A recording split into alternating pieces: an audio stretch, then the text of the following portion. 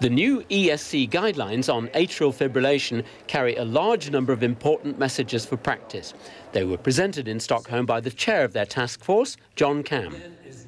We have introduced a scoring system for symptoms in atrial fibrillation, which is called the ERA score.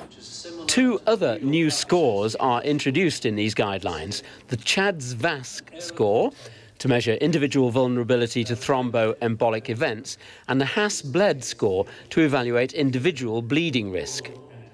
These new guidelines have important ramifications for patients.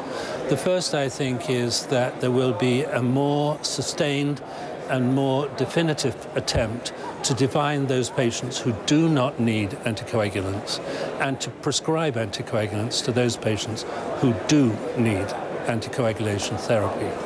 Second, we would like to de-emphasize strict rate control. It does not seem to be important, since lenient rate control is very acceptable in most patients. And thirdly, we are introducing a new anti-arrhythmic drug therapy which is less toxic than other therapies and offers some advantages. Finally, I think we've emphasized more the role of left atrial ablation to prevent recurrences of the arrhythmia.